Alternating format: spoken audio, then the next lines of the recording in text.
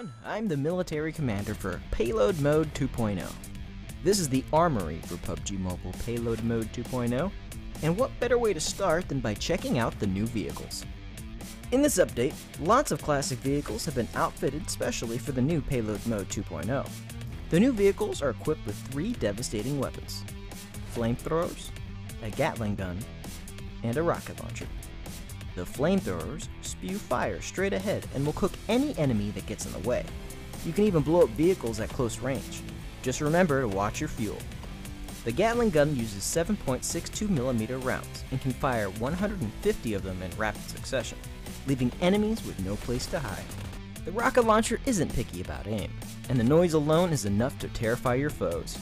Not all vehicles have all 3 heavy weapons though. Let's take a closer look on how they're outfitted. The new UAZ seats 4 people. The player in one seat can use flamethrowers. That's right, the driver also gets a weapon. So if you chase someone down, you can finish them off too. The players in seat 2 and 3 can use the Gatling gun and the rocket launcher respectively. Seat 4 is often reserved for the team leader, so they can sit here and give orders. The other 4-seater is the Dacia. A Gatling gun won't fit into this compact vehicle, so it leaves seat 1 with the flamethrowers and seat 2 with the rocket launcher. The players in the back seats have to fire their weapons while leaning out of the windows. If controlling these vehicles doesn't sound challenging enough, try the buggy. The armed buggy still has 2 seats, but the player in seat 2 can now fire the Gatling gun, newly mounted on the roof. Aaron Gale is also ready to welcome the trailblazing desert and rainforest pickup.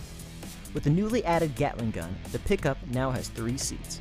The player in seat 1 controls the flamethrowers, and the player in seat 3 controls the gun. It's also worth noting that this Gatling gun comes with a protective shield. What's that? If you think that there's no rocket launcher, the buggy and the pickup are no fun? But what about floaters?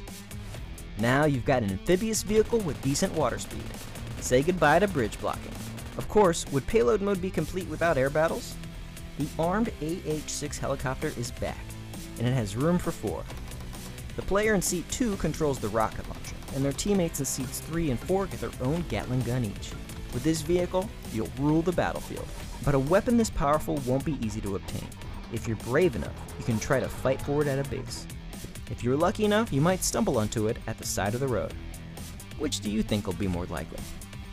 The addition of these heavy weapons will strain everyone's backpacks, making level 3 backpacks a necessity.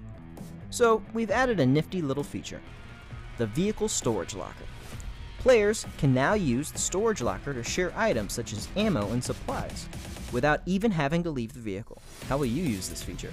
And that's about it for the vehicles in Payload Mode 2.0. The question is, how do you defeat them? We'll reveal that in our next episode.